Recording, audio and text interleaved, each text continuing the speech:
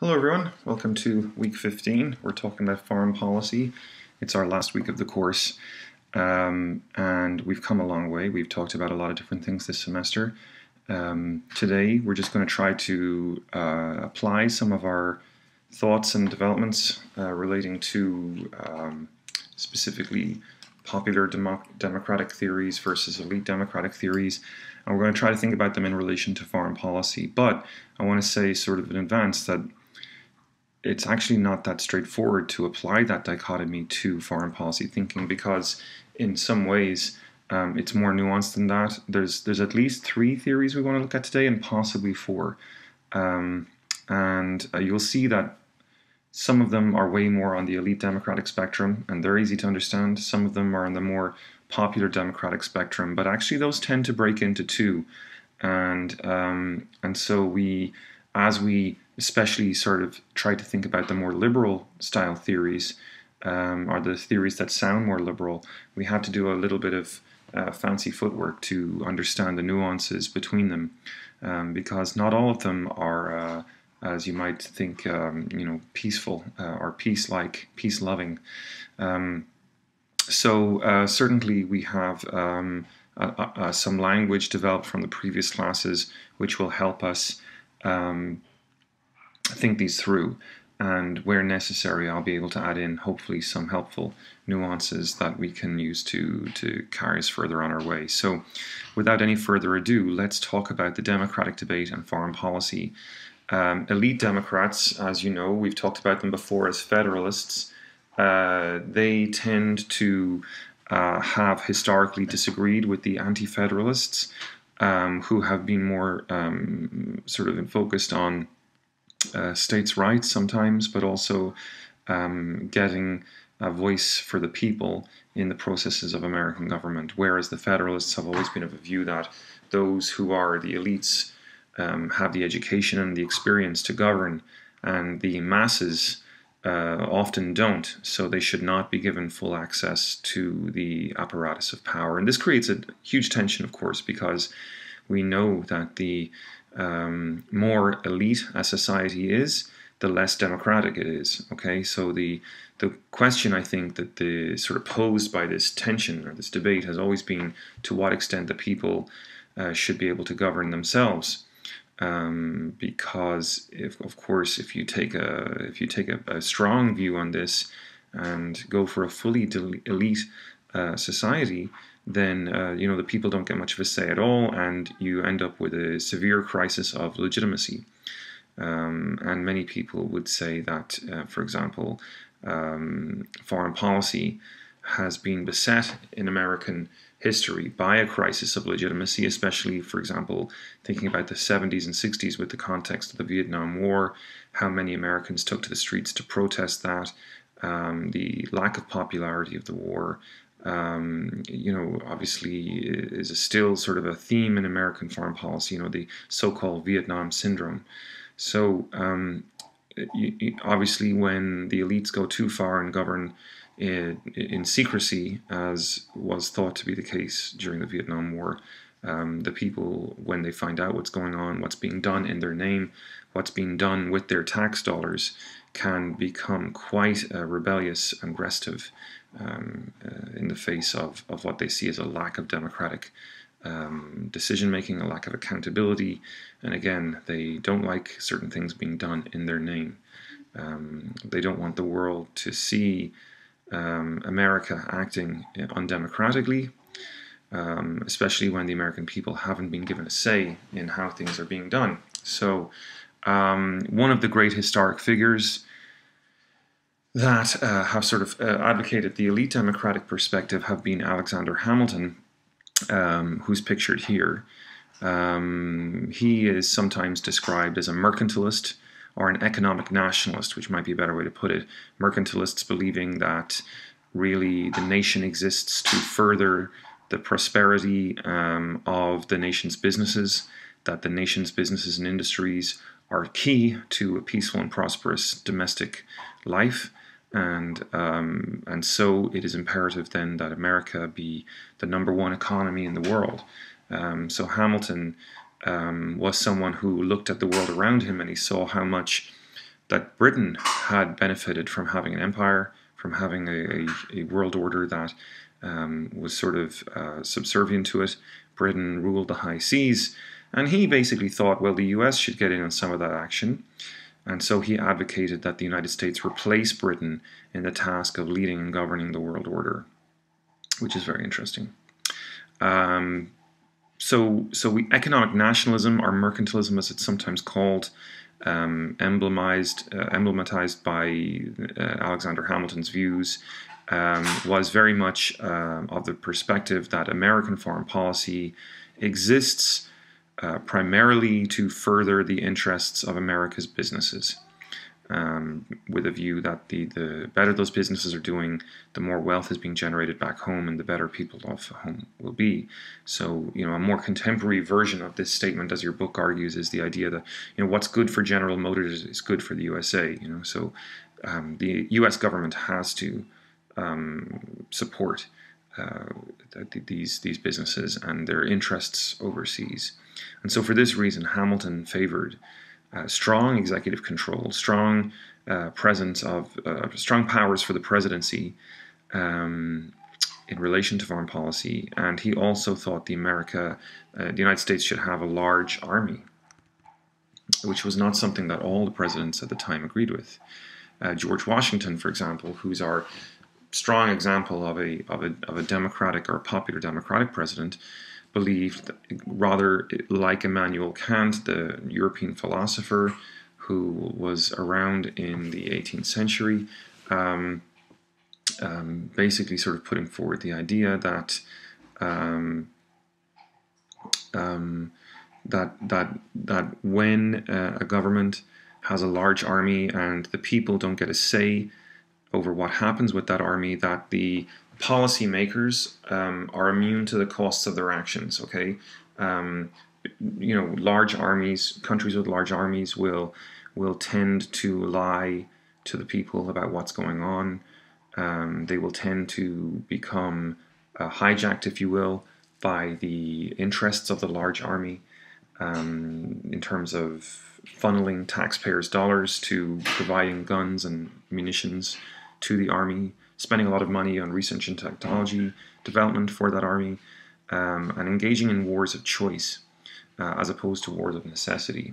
Democratically controlled countries where the military is under civilian control tend to only engage in wars of necessity. That is to say, they only go to war when they have to.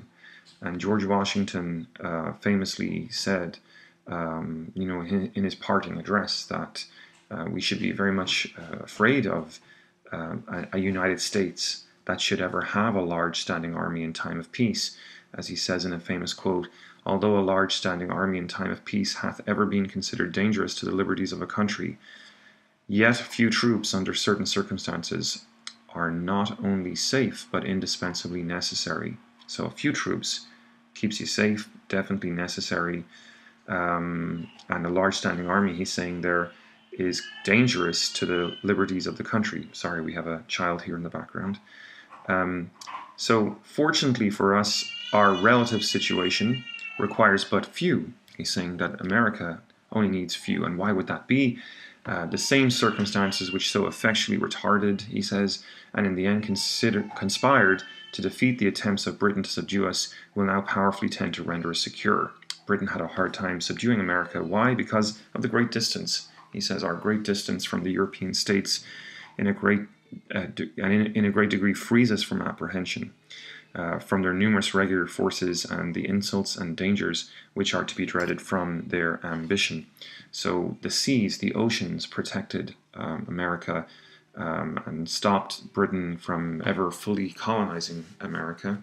And so too now in its independence, America doesn't really need a large army because it has a great distance. But of course, technologically, that was once upon a time. We all now know that these oceans are a little bit less navigable than they were before. Although admittedly, the homeland, so to speak, has never really been threatened with invasion.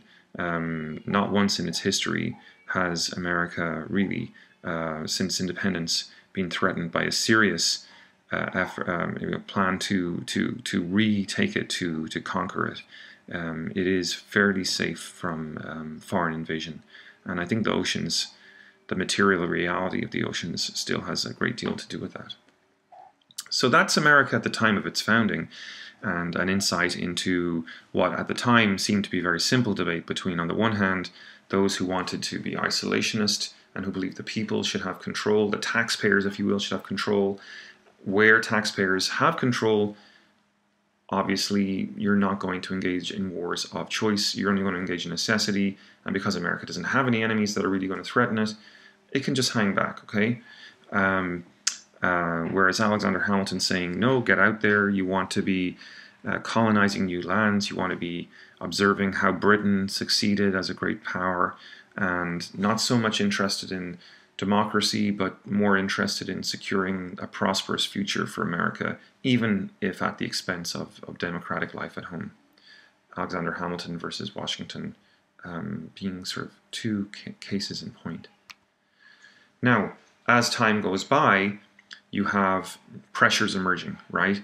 Obviously, the isolationist pressure is an interesting one, because it's the case that, yes, Washingtonians, Jeffersonians, the Democrats, in other words, they won in the early founding.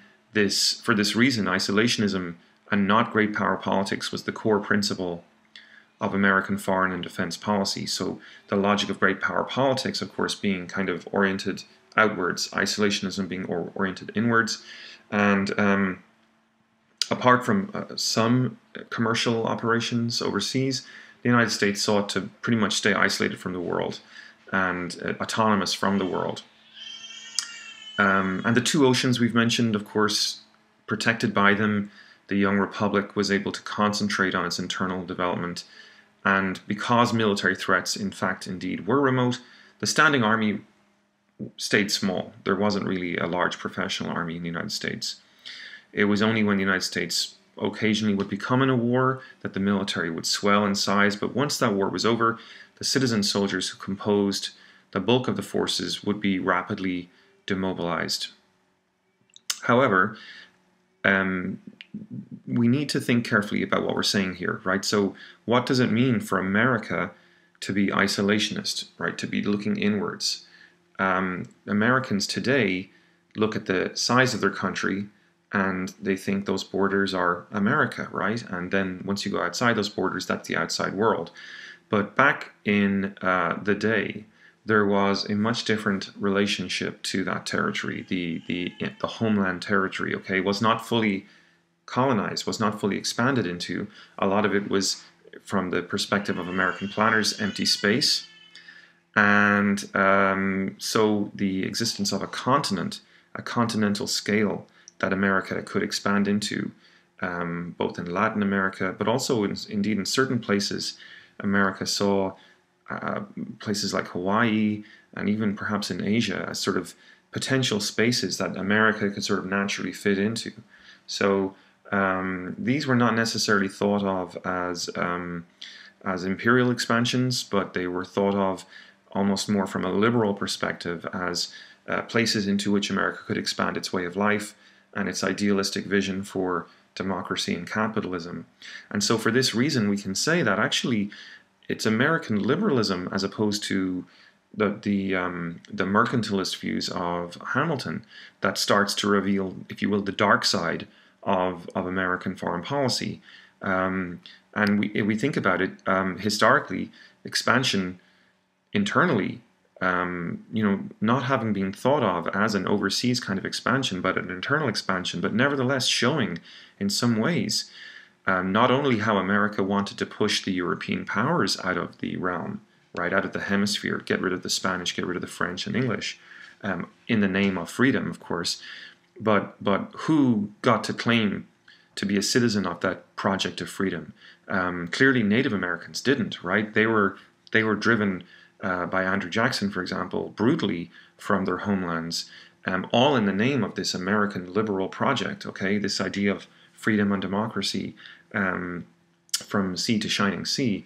Andrew Jackson notoriously ordered blankets infested with chronic diseases to be distributed to to Native American tribes on the so-called Trail of Tears, and led to borderline genocidal policies by the U.S. military at that time. So what I'm trying to argue to you here is that American expansion had a dark side, and that the blame for this dark side belonged to both the elite Democrats and the popular Democrats. And if I haven't made that argument clear, let me just put it this way. Andrew Jackson isn't generally seen as an elite Democrat historically. He's seen as a popular Democrat. This is the same guy, we've spoken about him before, who argued, to the victor go the spoils. And he was the one that broke the back of the American elite Democratic grip on the apparatus of government in his time in office. And many people sort of turned to him as a populist Democrat, if anything else, right? So he was someone in the same breath, though, who used a language that was infused with patriotic culture. Okay, he advocated an honor culture. He sounded on the surface kind of isolationist. Don't tread on me, he said. But in the same breath, he believed America had a purpose, a strong sense of a destiny. He was very much a believer in the American exception, and so he believed in expanding the domain and the realm of American democracy as much as he possibly could. So we got to keep that in mind, that curious kind of puzzle that opens up for us there. It's not elites versus popular Democrats. That's just a little too narrow. Within the popular Democratic perspective, we see true isolationists who have this Kantian kind of, the people should be the pressure brake on the expansion of the military system, thereby guaranteeing democracy. But then as sort of another popular Democratic perspective, which we can call Jacksonian, and I will use that term in this lecture, the Jacksonian popular Democratic perspective, saying, no, this American democratic project, we got to expand it, we got to bring it to the world, not so much out of a sense of an overtly materialistic or lusty imperial project, but a kind of a different kind of imperial project in some ways, the ideological imperial project. And of course, these two things are going hand in hand in some ways. The elite democratic tendency towards overt imperialism and the Jacksonian democratic perspective of an idealistic imperialism almost. You can see how those two things would work hand in hand, okay? And we'll talk about this in some more detail in just a few slides. Right now, let's just talk about the Cold War. And here, let me just talk about the photos briefly. The inset, we have Henry Kissinger, who was one of the leading foreign policy analysts and scholars of the Cold War, especially in the late 60s and 70s, a realist, and I'll talk to you more about realism in a minute. And then we have Peter Sellers dressed up as Dr. Strangelove. And if you've never seen Dr. Strangelove, then you should know that this is a film that was sort of set up to mock some of the ideology and thinking about the Cold War, and specifically the national security state. And let me just talk to you a little bit about that now. So the Cold War, as you may know, was a tension that existed between the Soviet Union and the United States. After World War II, it built up and had different phases. But in that context, it's the first time we can really see the United States emerge on the global scene as a major world power that has an active and interventionist sort of policy perspective, right? And so huge governmental shifts took place in the time of American policy making. It developed an enormous military establishment. The Pentagon was established, which was the largest historic reorientation of American government in its history. And so this is a time of a very new role then for American policymakers. They needed a new language, they needed a new way of thinking about the world that sort of broke with this sort of isolationism of the past, and that needed to sort of think about how you survive in a world where, for example, the Soviet Union is coming along with huge arsenal of nuclear weapons, and America has a huge arsenal of nuclear weapons. New concepts are required, and the theory of realism was largely the theory that was turned to here. Realism being kind of, if I boil it down to a nutshell, I would say that realism was a willingness to separate your moral sentiments, which obviously as a democratic country and a liberal country, you are happy at home to have, rights for your citizens, freedom of assembly, freedom to go and start your own religion and practice your own faith, freedom of conscience, freedom of speech, peaceful assembly, all these sort of rights, right to due process. That can all be part of your domestic life. But if that domestic life is threatened by huge enemies coming to you from overseas, then you need to sort of divorce your willingness to be a liberal at home from your willingness to be kind of pragmatic overseas and in your relationships with others overseas. So when it came to foreign policy in this instance, really we see a shift in power away from the other institutions of American government traditionally associated with foreign policy making towards the office of the presidency, right? To sort of limit and narrow the potential for debate and discussion because circumstances seemed to require it. So the president became the overwhelmingly dominant personality in policymaking and came to possess, among other resources, the capacity to operate in secret, the capacity to sort of the capacity to be able to operate without sort of being subservient to scrutiny from the Congress, for example. This is the time that the CIA is developed, and the CIA is capable of covert action, kind of 007 stuff overseas, and has a black budget that is not subject to congressional scrutiny. Congress then and the American public are reduced to a marginal role, expected to support and not question American actions abroad. And between these factors, these developments give rise to what we call the national security state, right, which is a complex of presidential or executive powers combined with military and secret powers that previously American Republic had never seen. And these are all, of course, going to be consistent with a kind of elite democratic perspective, okay? And you can see why, because the people are not really getting much of a perspective on what's going on here. And the thing is, though, like these things, Washington's warning, Washington warned about the permanent army and secrecy vis-a-vis the military. And what we're seeing here, I think, is that it's true to an extent, because after the Cold War ends, the national security state lingers and sort of starts searching for a new purpose. Is something that I think lingers even today. This tendency, Clinton argued for a peace dividend, and that they should all be sort of like demobilized after the Cold War, because after all, America had won, and there's no need to be so armed, because the defense of the homeland doesn't require all this military, right? So as we learn later from Chalmers Johnson in this lecture, the truth of the matter is that America has way more military than it needs to defend itself. It has enough military that the only possible conclusion can be that it's designed for overseas interventions and actions. And I'll leave it to you to figure out for yourself whether you think that is a preemptively defensive operation, or something a bit more aggressive. Is it necessity or choice that's motivating that? We'll come back to that question in a little while. But back to the Cold War briefly. One of the things that America was able to do with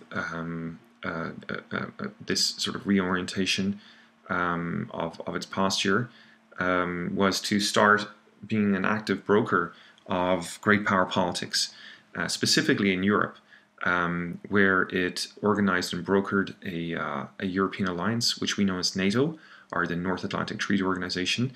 And the goal there was very important for America, to block Soviet expansion in Europe.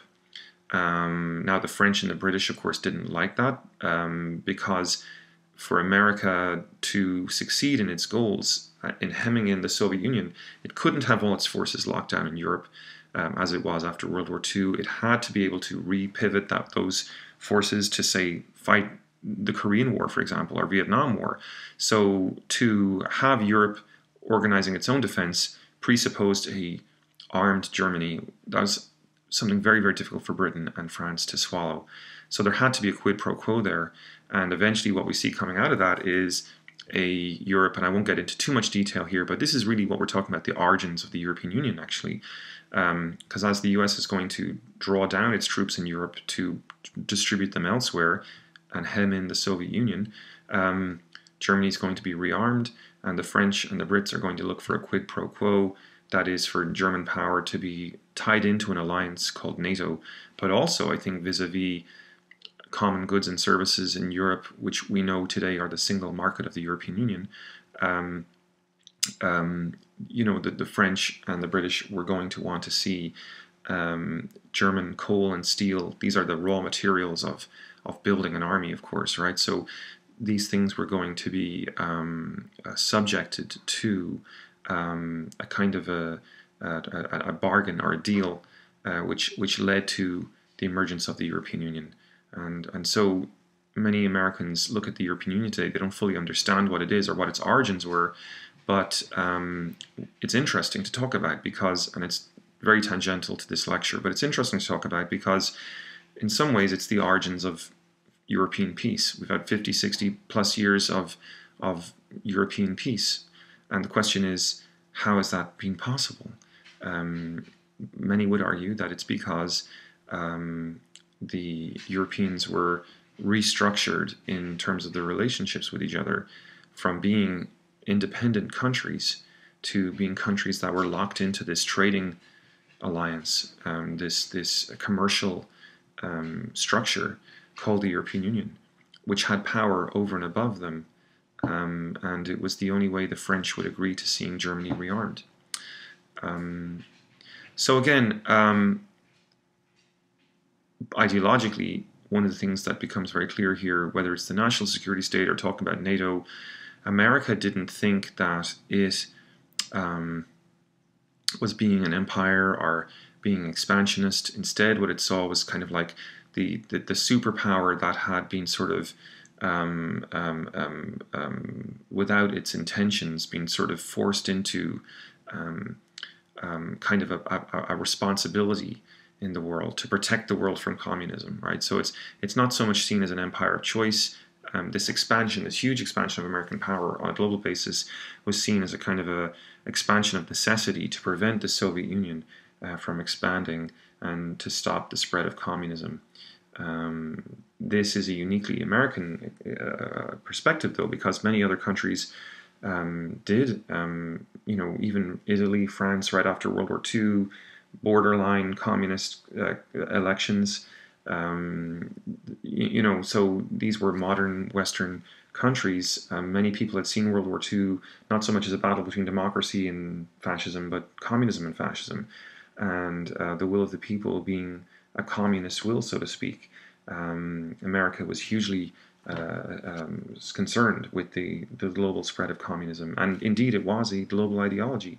The question is, was it the Soviet Union sort of driving it, or was it something more spontaneous from the bottom up? We could talk in much more detail here about the Vietnam War, for example, which America, I think today, historians are pretty convinced that that was a misunderstood war. America misunderstood that war, seeing it as kind of a necessary to build a check against Soviet aggression. But for the local people, it was very much a struggle for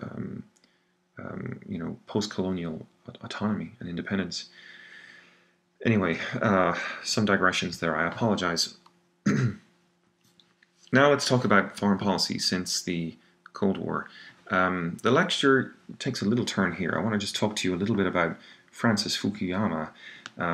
It's not really part of your textbook's argument, but I think it's really important to talk about Francis Fukuyama. So the Cold War, as you know, ended with the dissolution of the Soviet Union in December of 1991. And after the Cold War, foreign policy, I think, lost its salience for many Americans. You can sort of see that in movies that were made in the post-Cold War environment, like Independence Day, for example, famously sort of a post-Cold War movie showing a sort of global community of people living together and not really having to worry too much about the overseas entanglements. So what was the ideology? What was the way of thinking? Fascinatingly, many Americans believe that what had happened with the passing of the Soviet Union was a kind of an ideological victory of America's way of life. Okay, the American culture, so to speak, based on Enlightenment values of democracy and free markets, seemed to have sort of become the global choice. Right, the people of the world had voted, and communism had been deemed to be bankrupt, and democratic elections seemed to be going on all around the world in the 80s and 90s, late 80s, early 90s.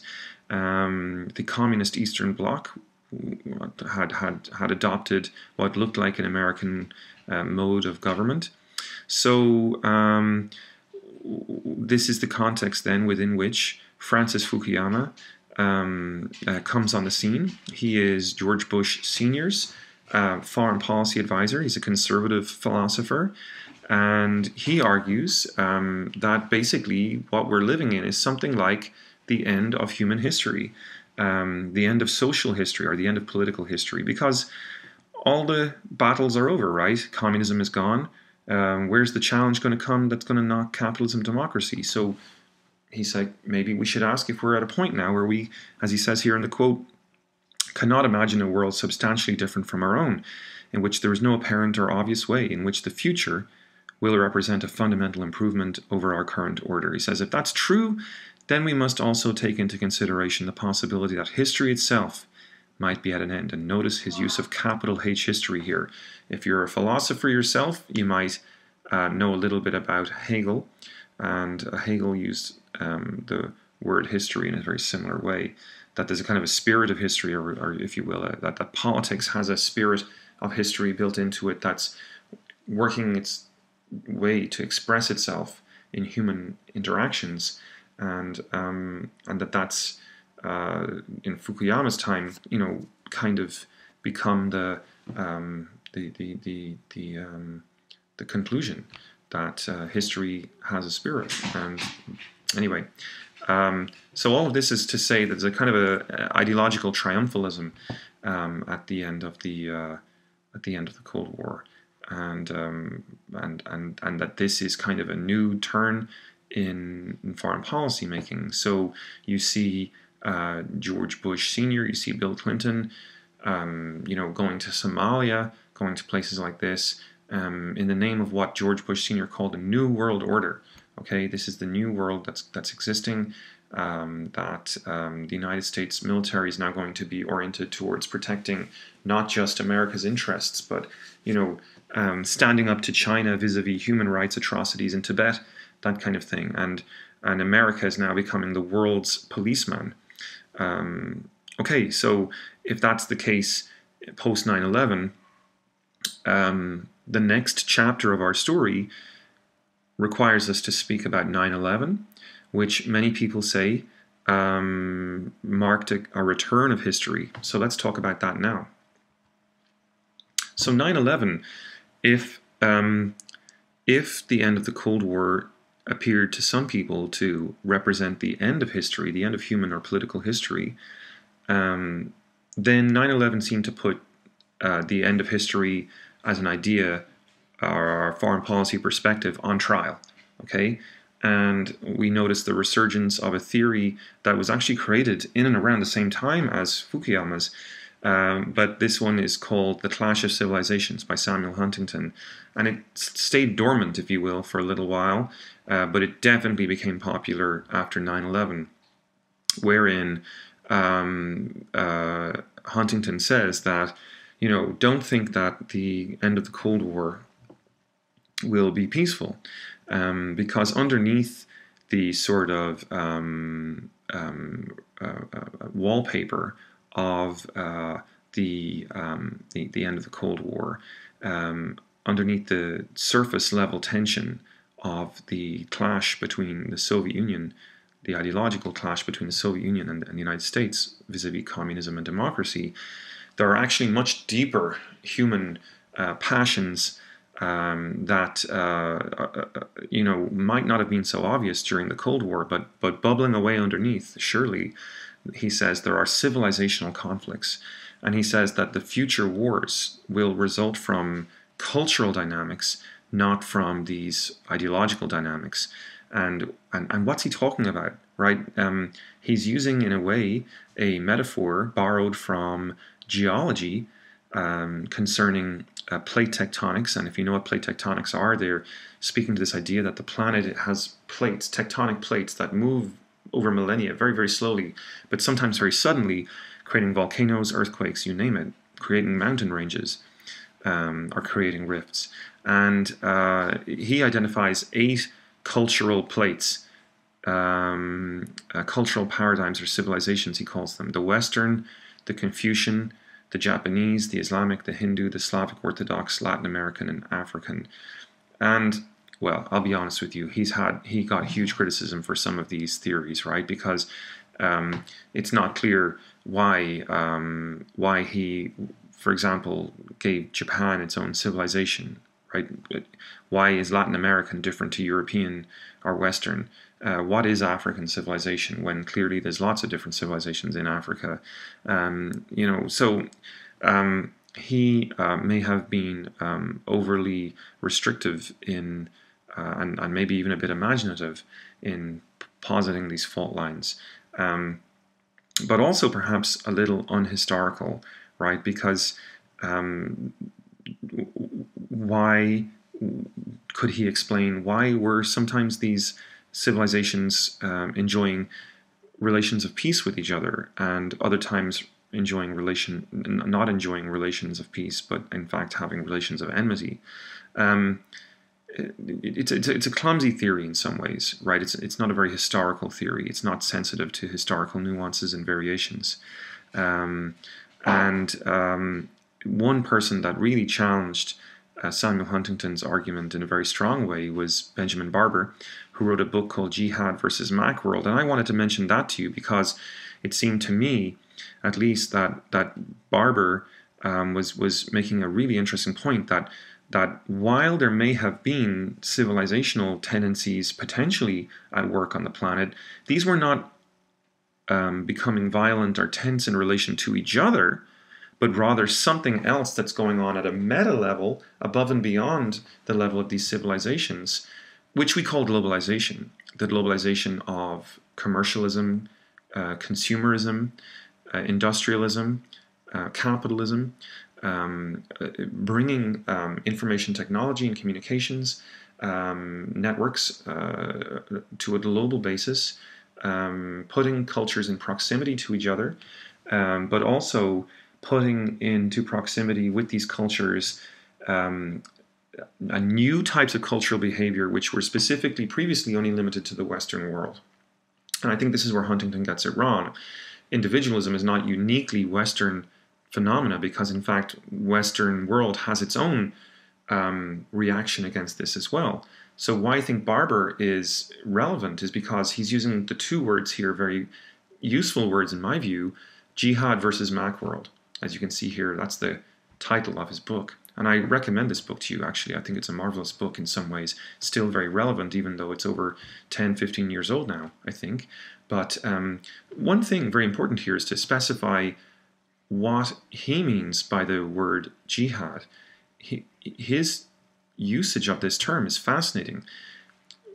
For those of you who follow the news, you know that sometimes jihadi is sometimes a term that's used to describe Islamic extremism or Islamic fundamentalism, or Islamic militancy.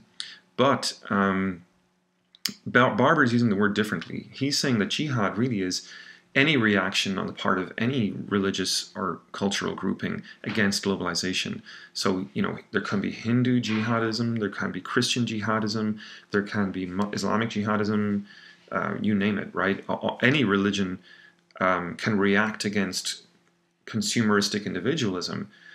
Consumeristic individualism is represented by Macworld. Okay, Macworld is the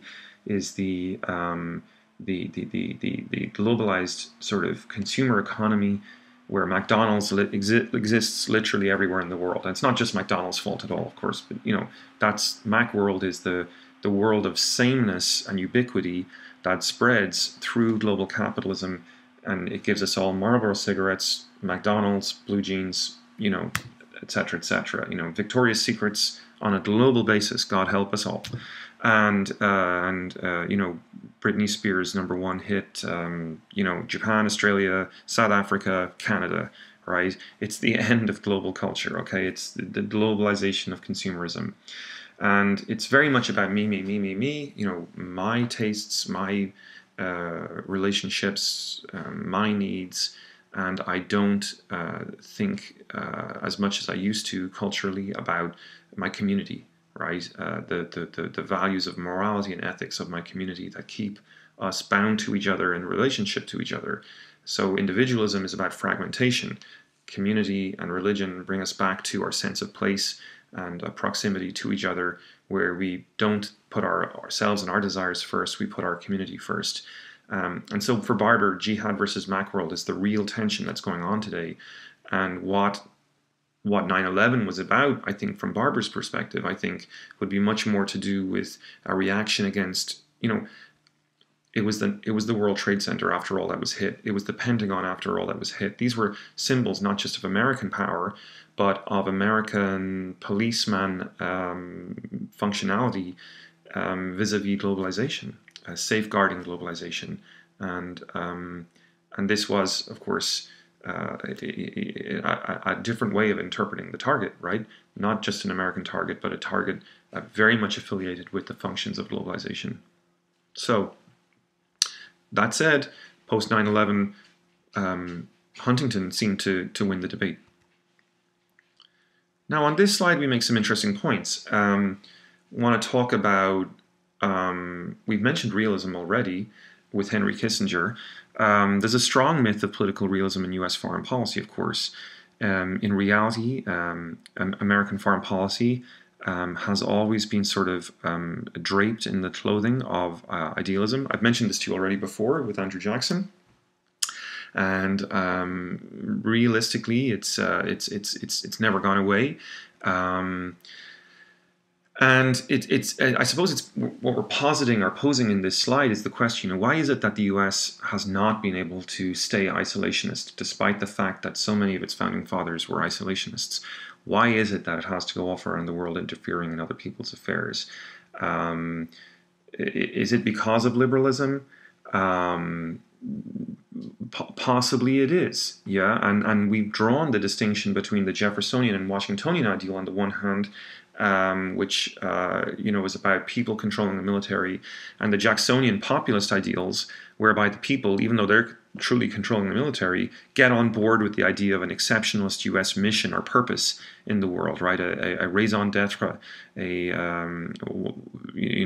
British had this as well, right? The French had this as well. The idea that somehow it was their destiny to bring civilization to the planet, right? Making the mistake that so many great powers make, of course, thinking and assuming that because they are the preeminent power, that their views and ideals naturally are the optimal views and ideals of the whole planet, and that everyone would embrace them if they were truly free.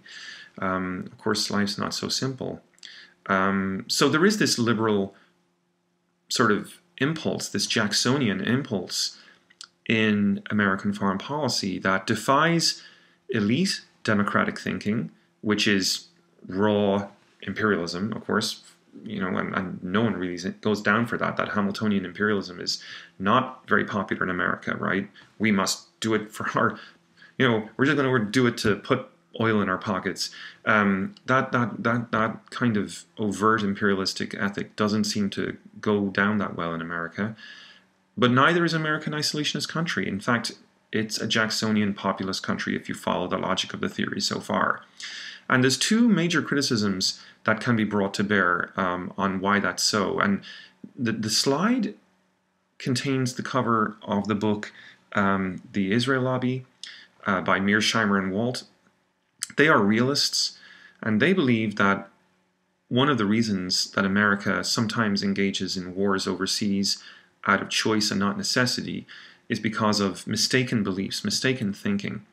And in the particular case of Israel and the repeated Israeli assaults on the people of the Palestinian territories, one of the points that Mearsheimer and Walt make, taking the long view, which is that American support for Israel ultimately being counterproductive because it's bad publicity in the Muslim world. The more America pursues this ideology of defending Israel, they argue, the more that it sort of acts as a recruitment beacon for anyone in the Muslim world who wants to take up arms. Right? It's fuel on the fire for anti-American sentiment. And while defending Israel might have had a utility during the Cold War as a bulwark against Soviet expansion in the Middle East, there's no real way that defending Israel today defends America's actual material interests, right? It's rather this side of Jacksonian expansionist mindset of bringing American culture and beliefs to the world, and Israel being seen as sort of like a brotherly ally in that purpose.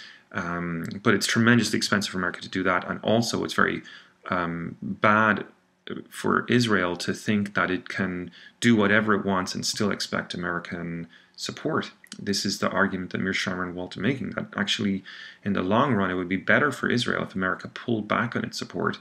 First of all, it would save Americans a lot of money and grief from potential Islamic extremism down the road. Second of all, it would give Israel a much more accurate perspective that the actions that it carries out, the hostility that it perpetrates on Palestinians, who after all don't have a remotely sophisticated military compared to Israel, which has one of the most sophisticated militaries in the world, that it would give Israel a much more accurate sense of the costs of its actions. And so Mearsheimer and Walt argue that because of this Jacksonian mindset in America, it leaves it very vulnerable and weak to lobbying from countries like Israel that put a disproportionate spin on American foreign policy, even against its own interests. So we can summarize that with the idea of the tail wagging the dog, right? Everyone thinks the dog wags the tail, right? Because the dog has the brain, the tail is the muscle and the limb. But actually, metaphorically speaking, the tail wagging the dog means that even against the interests of the dog, the tail is kind of calling the shots. Mearsheimer and Walt, as conservative foreign policy theorists and analysts, argue that that's inappropriate for America. Now, over on the other side, you have critical scholars who say that that's kind of silly, right? The idea of a tail wagging a dog, America is a huge power, a very advanced military apparatus, perfectly capable of acting on its own interests. Therefore, if America is supporting Israel, it's not because the tail's wagging the dog, it's because the dog is wagging the tail. And while support for Israel may be inappropriate, it's still the case that there's something going on here that's sort of rationally beneficial to America's sort of imperial mindset. Well, I'll leave it to you guys to decide where you stand on that, but those are two perspectives on the sort of ubiquity of a moral instinct in U.S. foreign policy, and explaining again why America is not a very idealist power or isolationist power, but rather in fact an expansionist power. Taking a further analysis now of Jacksonian sentiment, at home we know that America overwhelmingly supported the war in Iraq. Could Jacksonian sentiment have explained that? Well, the Jacksonian interpretation of 9/11 very much fits with, I think, the ideals that we've outlined with the Clash of Civilizations of Samuel Huntington. The idea of a clash of good and evil, a moral purpose versus an immoral purpose, civilized world versus the irrational outlaws, and also perhaps notions also of honor, retribution, crusade, supporting the troops, standing by our president, right or wrong. These are all very sort of classically Jacksonian themes. In the slide here, we have the lyrics of a song from Darrell Worley, and he sang for the Pentagon personnel at a concert a week after the fall of Baghdad in 2003. And he said it was a pro-America song. And just look at what the song sort of contains. You know, if it's a pro-American song, what are the values of America that are expressed in the lyrics? I hear people saying that we don't need this war. I say there's some things that are worth fighting for. What about our freedom and this piece of ground? We didn't get to keep them by backing down. Right? Sometimes you gotta fight. They say we don't realize the mess we're getting in. Well, here we are. Over 10 years later. They say you don't realize the mess you're getting in. But before you start preaching, let me ask you this, my friend. Have you forgotten how it felt that day to see your homeland under fire and our people blown away? So, you know, very strong patriotic themes there that are showing that there's a purpose in American overseas action that is to do with a sort of a core moral belief of faith in the moral integrity of the country. This is what ultimately people refer to as exceptionalism, right? The idea that America is not just any old country. It's a different country. It's a what Ronald Reagan called a shining city on a hill. It's a beacon that people around the world look to be that one place that will stand and fight for democracy. You know, it saved the day in World War II and saved the day in World War One. And you know, it's the country of last resort, the ultimate refuge for democracy. And downtrodden masses all over the world turn and look to America for inspiration in the night, in the dark of the night. Of political persecution, they'll see America as a shining beacon of hope. And this is, of course, sentiment of George Bush's speech when he lands on the USA Blinken on an aircraft carrier and declares mission accomplished. You know, this is. Sorry about that interruption there. So now let's talk about sort of looking at Iraq. I mean, I think it's very important if we're talking about foreign policy and the ideologies of foreign policy, we also have to talk about, you know, some of the results and evaluate some of this. You know, Darrell Worley, you know, obviously with his Jacksonian message for the Pentagon personnel, looking back on it now, it seems that around 2003, 2005, 2006, there was a very strong sort of rallying around the flag. And that makes sense to a certain extent because, of course, any nation that's being attacked, you know, is going to want to stand together, to come together, to find a certain unity. But unity at any expense, I think that's a really important question, right? So evaluating Iraq today, it seems there's a lot that can be said, right? I mean, a lot of people, even people who supported it initially, have now kind of looked at the situation and go like, well, clearly we didn't know what we were getting into, okay? This was completely not thought through. Iraq had nothing to do with 9/11 after all. That was something Donald Rumsfeld wanted to argue for, but, you know, it was inappropriate perhaps that to make that argument because you know, there was no material evidence that Saddam Hussein had anything to do with 9/11. In fact, if anything, he probably would not have liked the guys that carried out 9/11 because he was kind of like a secular dictator, not an Islamist. That's an important point to keep in mind when you start to think about, you know, potential alliances between Iraq and Al-Qaeda, right?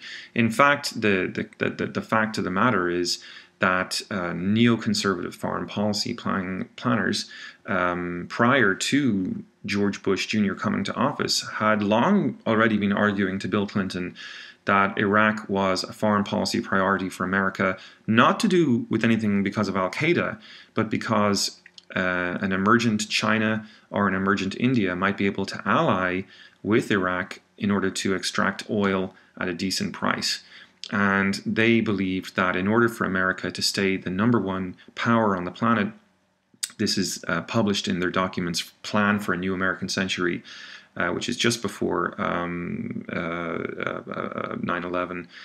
They said that really we'd have to go back to Iraq and finish the job that was started back, you know, by George Bush Sr. And finish the job and make sure that no one could ever really balance with Iraq to tilt the scales of power away from America. These guys, of course, were the guys that, these neoconservatives were the guys that were in power when 9/11 happened. They were the advisors of George Bush when 9/11 happened. And it's clear they had a very strong influence on George Bush's foreign policy perspective, right? Because all of a sudden, guys from Afghanistan hit the World Trade Center, but we end up in Iraq, okay? And we're still in Iraq. What was the real motivation, right? Some people say it was about oil. I don't really think so. I think indirectly, perhaps. I think much more reality was that it was an ideological distinction. We know, for example, there's limited evidence for this, but it's enough for genuine suspicion. For example, the Downing Street memo, wherein the British cabinet learned that the United States was going to go into Iraq using WMDs merely as a pretext. That in fact Bush and Cheney knew there were no WMDs in Iraq. And of course now we know for a fact there were no WMDs in Iraq. There have never been WMDs in Iraq, okay, except the ones that were left over from the Iran-Iraq war, which were provided for by the United States, right? The mustard gas and this kind of stuff that was used in the 80s versus Iran, when Iran and Iraq were at war. Those were largely inert. They would never have been able to harm anyone, really. They were not worth classifying as WMDs. But when Colin Powell stood before the UN and gave this very elaborate slideshow demonstrating all this evidence, these computer diagrams of mobile chemical weapons trucks roving around the Iraqi desert, he was being fed this line by the CIA and via the Department of Defense's intelligence agency. And it all turned out to be just completely bogus afterwards, right? And Colin Powell says to this day that it was the most shameful day of his life, because he basically lied to the world. He didn't realize he was lying, I think, but he was. And I think it's reasonable to surmise that people like Dick Cheney had a lot to do with that. So there was the neoconservatives were hell-bent on Iraq. They'd been hell-bent on Iraq before 9/11, and they saw 9/11 as an opportunity to go in. Looking back on it now, people say that it showed a catastrophically poor understanding of reality, right? Of what the world was going to be like after Saddam Hussein. Dennis Ross, for example, he was the Middle East envoy for George Bush Sr. and for Bill Clinton. And he says basically the reasons for the war were never fully explained to the American people. Had the American people really known why they were going into Iraq, they would never have agreed to it. And now we're paying the price because it's become a magnet for terrorists. And I think, frankly, looking at the situation with ISIS today in Syria and in Iraq, I mean, it's obvious that this area is not stable. And this is going to continue to cost the United States money at a time when the economy's not been doing well. In this class, we've had debates about welfare and people abusing the welfare system. You could add up all the welfare fraud in the country and it wouldn't even come close to a tiny sliver of the amount of money that the war in Iraq has cost. As Joseph Stiglitz, a Nobel Prize-winning economist, has calculated, it's a $3 trillion war based on current projections. That is an unimaginable sum of money. The conservatives, Republicans want to shut down government because they don't like the debt. They don't like the debt ceiling being expanded. Well, guys, where's the debt coming from? Is it coming from your next door neighbor, an unmarried mother drawing down, food stamps? It's not from that. The debt's got nothing to do with people on welfare. The American welfare system is already the worst in the world anyway. I mean, compared to other industrial democracies, there is no welfare system in the United States of America to speak of. I mean, there's no private healthcare, there's no public healthcare system to speak of. It's just a bizarre kind of situation where we are still not really properly explained the facts behind the Iraq War, or the way the war has continued, and the way it continues to cost people money, right? I mean, a lot of that money, by the way, that $3 trillion, something like a third of it or something, is going to be just dealing with veterans, the costs of the veterans, right, in terms of their mental health care, their physical health care. We don't do a good job of that in this country. There's been a lot of scandals recently in relation to how we treat veterans, and I think those scandals will continue because the war was not funded appropriately. Truthfully, America would have had to, set up and borrow to fight the war. But at the same time, instead of doing that, we were cutting taxes. Okay, tax cuts for the rich that are still sort of lingering, and Congress renews them every year.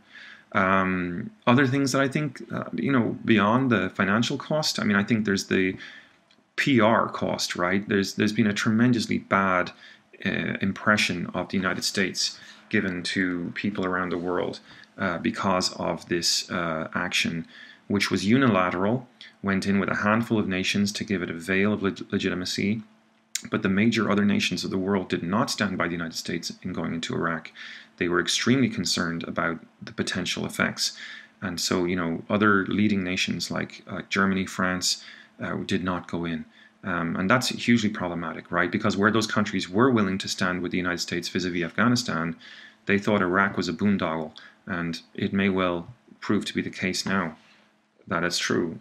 The majority of people in the world, according to polls, did not support the United States going into Iraq. And in the aftermath of Iraq, something like only a third of the planet's population believed the United States was playing a positive role in the world. That's a terrible indictment, I think. So we're coming close to the end of the lecture here, and we just have to talk about Chalmers Johnson, who's worth mentioning here. He's not in the textbook, but I believe he's worth mentioning because he's just someone who was very, very sharp. He passed away recently, but he was very sharp on the veteran analyst and thinker and commentator who'd seen both sides of the fence. He'd worked for the Department of State. He'd been a U.S. ambassador in China, I believe, or at least working in the U.S. Embassy in China, or Japan, excuse me. And he was a former CIA analyst himself and a naval officer as well. So he's got a lot of experience. And he wrote 3 books in the context of 9/11, and I just wanted to talk to you a little bit about them. The first is the Blowback, and Blowback is a book that sort of looks at the long history of U.S. foreign policy, and it's an interesting term because it's a term that people continue to use today.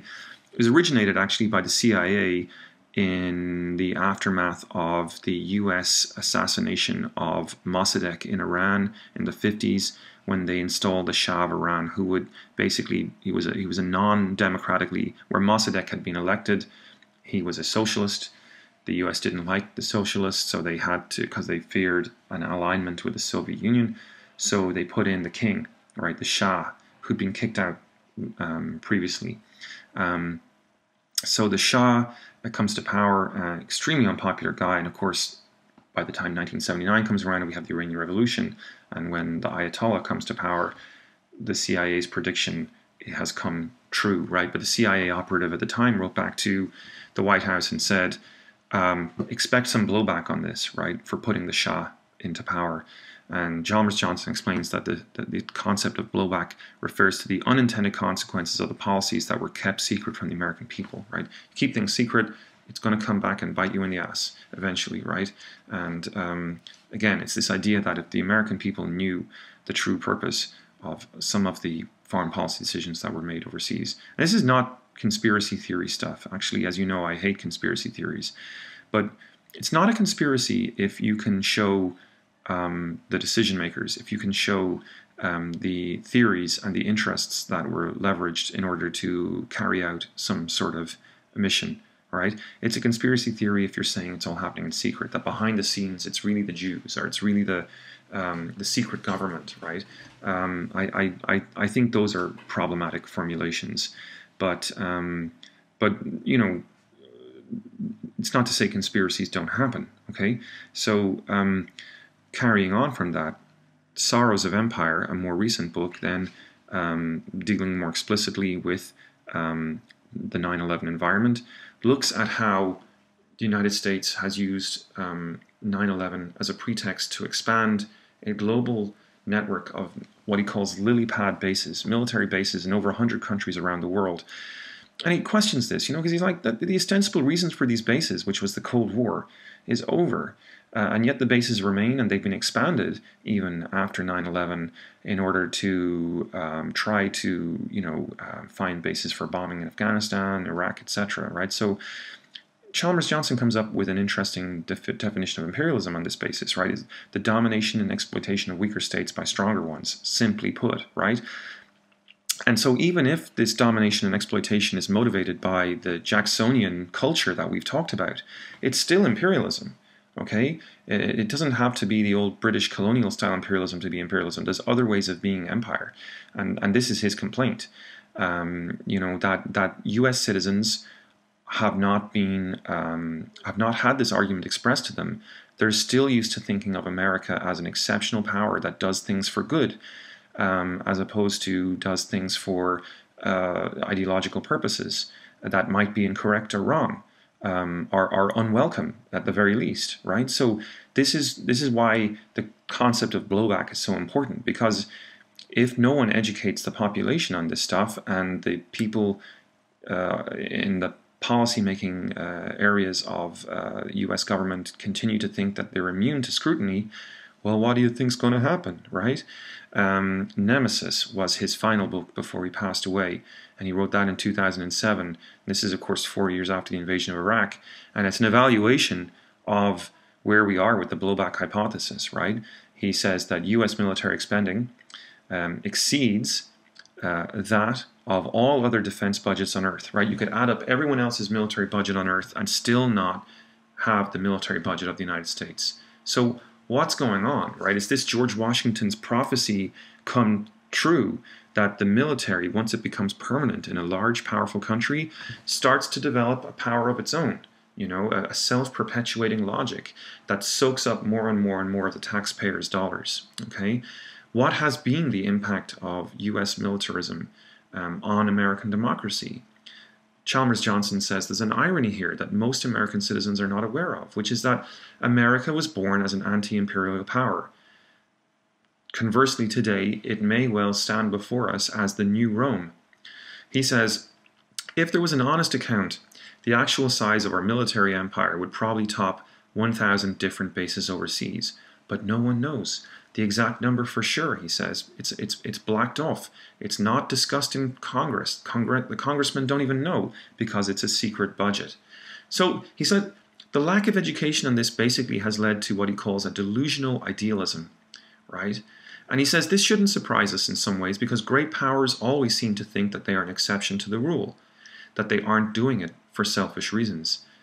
The British told themselves to the very end that their empire wasn't an empire, or at least not a selfish empire. They believed that they were doing something for the civilization. They were on a civilizing mission to bring enlightenment to dark Africa, to the dark continent. And the French also were very similar. And if we go back to the Peloponnesian Wars, after the Persian invasions in Greece in the, before the birth of Christ, right? You have Pericles, the Athenian leader, giving his funeral oration, saying, we didn't ask for this empire. We didn't ask to be powerful, but we are powerful. We find ourselves in a position of great power, and it would be a great moral shame if we didn't use our power for good. But what's his idea of good, and what's everyone else's idea of good? They're different things. The Spartans didn't like the Greek attitude, right? The Spartans believed in military prowess and dignity, and they didn't advocate democracy, right? Whereas the Athenians believed that they were democratic. And so the Spartans are like, you're trying to impose your way of life on us. The Athenians are saying, why wouldn't you want freedom? Well, not everyone wants freedom, okay? You have to give a certain latitude that not everyone wants to live in democracy.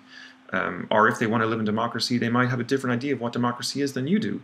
So this is kind of like to each their own kind of idea. But but empires have a hard time seeing that. So Chalmers Johnson says, you know, it's not just an ideology at the end of the day, but the ideology really helps. Sure, the US empire, so to speak, has benefited a lot. And there is that kind of Hamiltonian aspect that we talked about at the start of the lecture, right? That we've seen United States-based companies like Halliburton, Kellogg, Brown and Root get huge military contracts in Iraq for reconstruction there, running the laundries for the soldiers in Iraq, huge amount of money. As you know, Dick Cheney was on the boards of all of these companies, I think. So got like huge, you know, huge questions of ethics, I think, on the table as a result of that. But whatever, they were no bid contracts anyway. They were not put out for tender. They were just contracts that were given to these companies. You know, so that's kind of hugely problematic, I think. And as the truth comes out more and more about these, as the journalists do their work, we find out that, you know, a lot of people did well out of the Iraq War. And the US, of course, doesn't always get to pay or have to pay for its global network of bases. You know, countries like Japan pay about $4 billion a year in costs towards the so-called burden sharing of having US military bases in Japan. So, you know, America doesn't have to pay for all of it. And American companies do really well out of it. But I think that all said, I reserve personally a strong sense in my mind that the motivations are more ideological than material. And so I tend to be sympathetic when people say it wasn't about the oil. I think it was a little bit about the oil, but I also think it's more about ideology. I think US empire, if there is an empire, is more about ideology at the end. So look, it wouldn't be a fair lecture if we didn't talk about Obama. Let's wrap it up here with a little conversation about Obama's drone war, and that'll be our last slide. Now, your book argues that Obama's worldview is, in many respects, the opposite of Bush's. Rejecting Bush's unilateralism, Obama favors multilateral partnerships. Bush was more go it alone, unilateral. Okay, and your book argues this persuasively, but I feel like I disagree to a certain extent. Now, your book is fair on this, I think. You know, that there's continuity between Bush and Obama, and it makes sense because Obama is also a post-9/11 president, and we're living in a post-9/11 world. But where have been the continuities and even successes of of Bush's policies as perpetrated by Obama, right? So obviously we have the killing of Osama bin Laden on May 1st, 2011. The leader of Al-Qaeda was taken out. Interestingly, done outside of the law, right? It was an assassination. It was U.S. forces went into another sovereign country's territory and killed someone.